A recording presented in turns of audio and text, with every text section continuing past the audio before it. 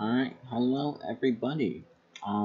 It's been a long time since I've recorded one of these videos, but thought I'd get back into it.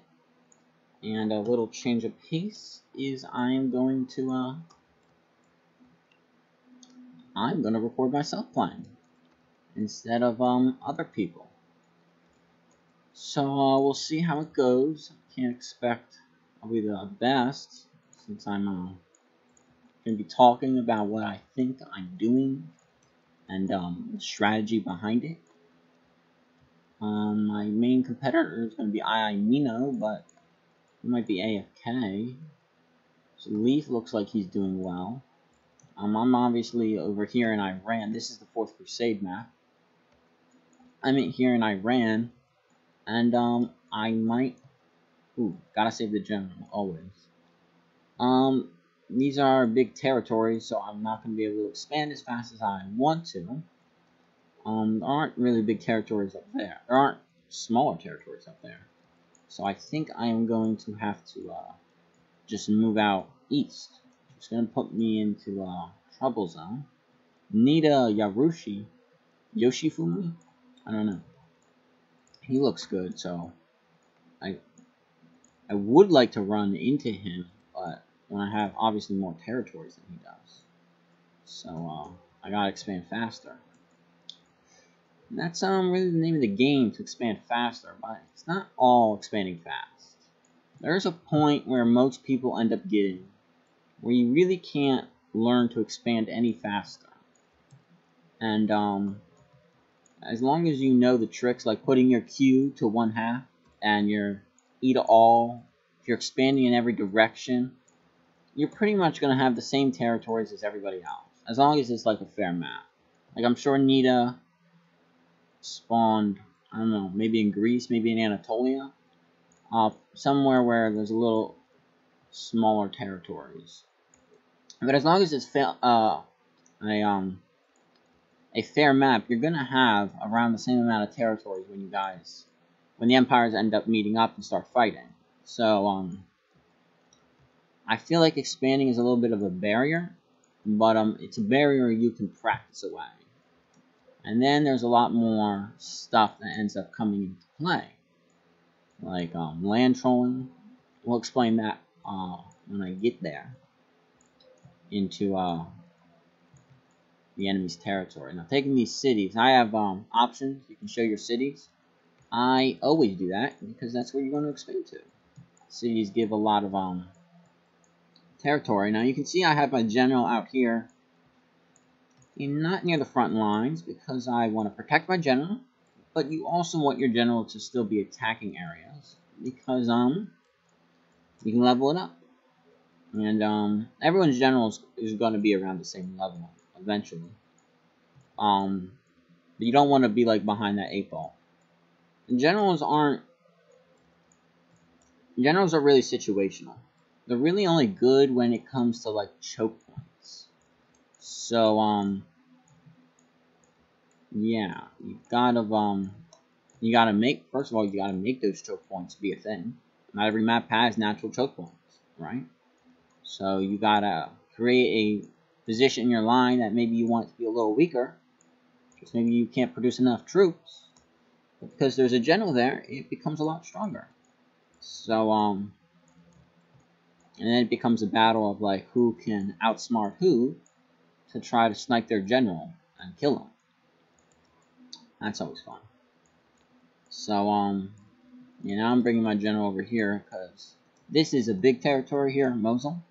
This one, you might be able to create a defensive line out, but I hope I can create it a little bit higher.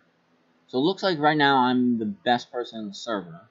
So you're probably gonna have a little bit of a alliance forming. So when you want to do that, if you're okay with alliances, which I am, I'm allying this person, Leaf Blocks. He's like my friend.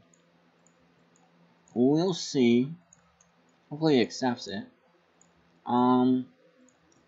First of all, it'll give me some viewpoint on the map that they're like attacking Leaf Blocks. Well, then I know that's where they are, right? And Leafbox looks like he's in a central area, so if they're in Anatolia, I'll know it before I get to Anatolia. It's also nice to just help newer players, you know. And yeah. So now the Caucasus region has a lot of territories, but the problem is that you have to expand all the way up if you want a defensive line. That's what you always need to be thinking about. Like, where am I going to create the line at? Where are the natural barriers? Because you don't want to be caught behind the 8-ball when the empires end up meeting up, right? Now, a lot of people have this thing called invisibility, so that nobody knows where you are. Oh, so Nita is in Egypt. So since I have 20, 40 more territories than him. So what do I want to do? I don't want to delay it. I don't want to risk him end up expanding more, because this area has a lot of smaller territories that you can expand faster. I want to like get there right now and just take him out, especially before Mino, Mino, this person who has 24 troops, especially before they two start allying. I'm assuming Mino is in Greece, so they probably have close communication. So they might have already allied. But if I get there fast enough, they would not have. And that is where I plan to strike and get my victory here. Now, obviously, I'm bigger than both of them, but it doesn't really matter. If you're like, well, obviously it matters because I have more territories than them and I can expand faster than they do. But they can also land troll me. And, well, I guess we'll just explain it. Land trolling is kind of like where you, instead of creating a defensive line, or you can have a defensive line with it, but instead of worrying about your defensive line, you try to take a troop. Like, while I'm taking this 87, I could also send, these guys might, instead of, like, trying to create a defensive line. You'll see this in Conquest, which is just another mode. This is Kingdoms. The AI is more aggressive in Conquest and does the land trolling. So if I attack like this 91 here, this 91 over here would then attack here. And that's land trolling, because now you're not worrying about what if I attack over here. You're trying to get deeper into their territory, mess up their supply lines, and make them worry about other things besides your empire. And when you do that, you make people distracted. So people can only focus on so much or so much, right? So, I don't know if I want to expand really into Anatolia here. I'm just going to like try to get some bigger tiles. And then I can create a defensive line there. And then I can go and attack areas. Now, a lot of people think land trolling is, oh, it's only if you're losing. No.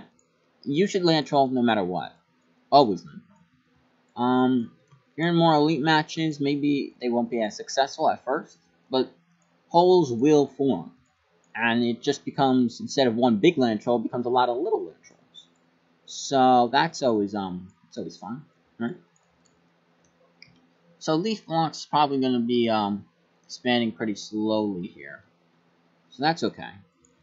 Mino and Nita are at war, because you can see Mino lost like 10 territories.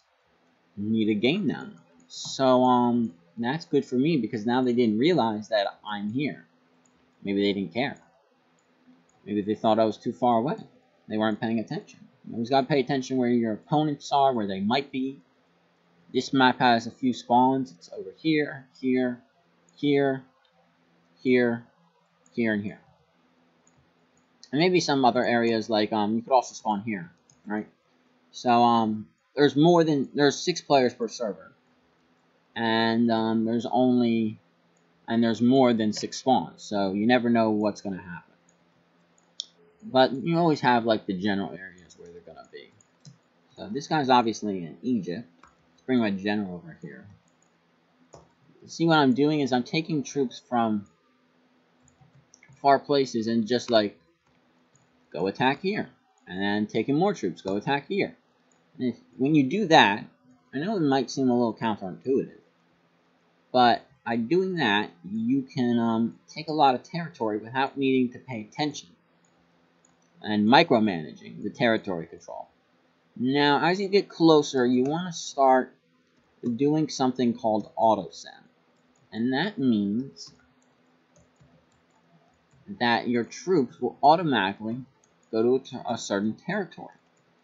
And what you want to do is you want to create like little supply depots of your troops. See how they all go here, and then a whole bunch will go here, and then they expand to there, and then these guys expand there, and these guys expand there. So why you do that is, first of all, so you can have a central location where you're grabbing your troops. Next, what if the enemy gets past your lines? What if they start land trolling? Well, then you cancel a whole bunch of auto send, and but you still have a place to like fall back to, right? You never want your front lines to be filled with auto send, because then that's just gonna mess it up, and you won't have the troops in the places to land troll. Land trolling is effective when you're going through like 1-1-1-1-1, and you're taking all those territories really quickly, and there's nothing I can do about it. And then I have to create a whole defensive line in my back lines. It's just not going to work. So what Nita's doing here is smart. He realizes that I'm bigger than him. I'm twice as big as him. So what he's going to want to do is try to stop my, it's going to want to blitzkrieg me. Just go for it. And see how far he can get before I can get my troops into position. Because people who are expanding fast usually aren't expanding in your direction. Because to expand fast, you need to expand in every direction, right? So it's going to take time to get my troops into the front lines.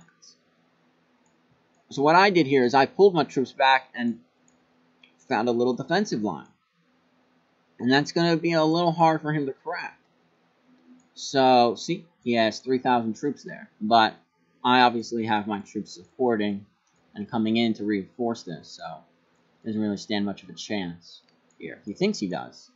See, I'm not paying attention to my front lines, and I'm going to his back lines. And so now he's going to have to pull troops back instead of worrying about the crucial front line and breaking through. So it's a lot of little things that end up making a big difference in this game, which is why I really like it. So you see here, he's going to try to flank me from Tripoli. So, maybe I don't want my front tile to be the auto-send tile, because you never know what's going to happen to it. So, over here, I went into creep, and now he's going to have to create defenses for this. And it doesn't even matter if I, like, turn these back. You can do that by pressing Q. It doesn't matter where the troops go, or if they do any damage. It's distracting them, and it's making them pay attention about something else. And you can only pay attention to as many things as possible, right? And he needs all his troops right here, right now. And if any troop is not there, then he's in trouble. See, I called his troops here, and oh, look at that. See, he's playing it smart. He went across here, and he wanted to flank me. So now I'm going to have to redirect some troops. Oops, my bad. Video kind of canceled there, but we're back. So I'm going to have to redirect some of my troops, which I did over here, and now they're all going into Tarsus. So, right there. See, now you see I won this front line, and so he's going to stop supporting it. What he should do is he should retreat and try to find another day. Yeah, so I beat him. He saw the writing on the wall. I obviously was going to pull back here. So what you want to do when you're smaller than a bigger person is you're going to want to fight in big areas where big lines are going to be happening. And the reason for that is because you're never going to win these bottleneck situations. I have more troops. I'll always produce more than you. And it's really hard to land troll in these box situations. Now, his plan was probably to distract me here after he realized he couldn't blitzkrieg me. distract me here and then try to get troops through here and just have a field day. But again, with the supply depots, that's why I was able to redirect my troops so easily. So I'm redirecting all of these troops back here without having to actually do it. I only have to redirect a few territories. And so, it's always good to have those natural areas. So, Phoenix is somewhere. I don't know where Phoenix is. Probably in Greece. And there, he surrendered, or left. And so I won. Let's give a little high five. High five. So yeah, we won. That is fun. It's a little bit about territory conquest on the Fourth Crusade. Hope you guys learned a little something. Hope you thought it was interesting. And there's that. Thank you. And goodbye.